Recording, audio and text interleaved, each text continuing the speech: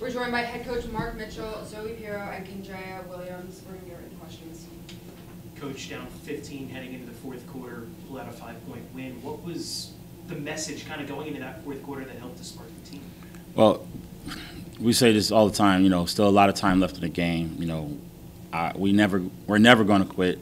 We're never going to stop playing. We're going to play 40 minutes. If we're up 20, we're going to keep playing the way we play hard. If we're down 20, we're just going to keep playing no matter what the situation is. So that's the culture that we're going to have here at St. Peter's. Regardless of what the score is, you have to play for 40 minutes. How proud are you of the way that the team handled themselves down the stretch, closing out on a 16-0 run? 16. I didn't know that. Let's give all of the credit to the players. Let's do that.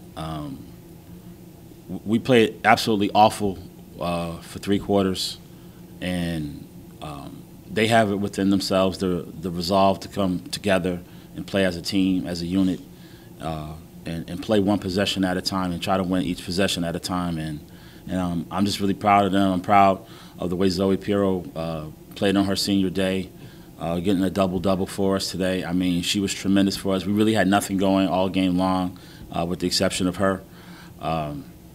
Kendra was playing awful the entire game, and then when we needed it most, she came through for us. She's the player that I know she can be. So I'm just real happy for all of the players.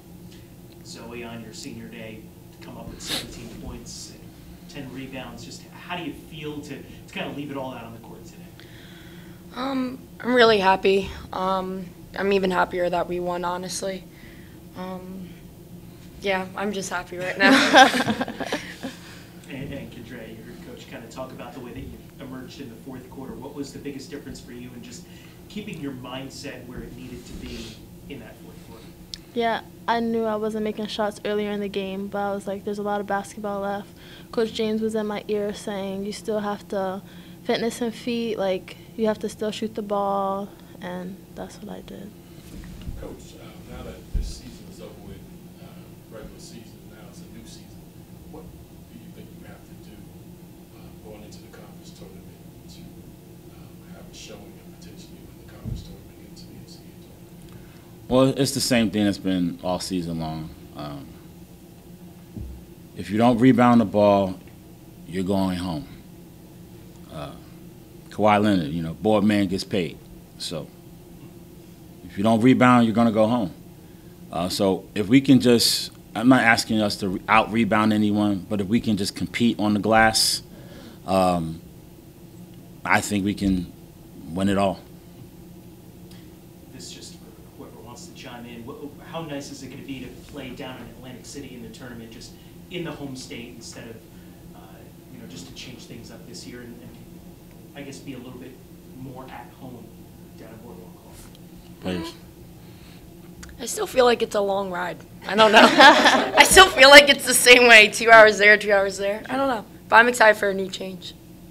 I am as well. I mean, I was only here last year in Albany. It was great experience and everything. However, being in AC, being in our home state, I think a lot of our recruits are going to have their eyes on us and their families. So, for the program's sake, I think this is a good look for us.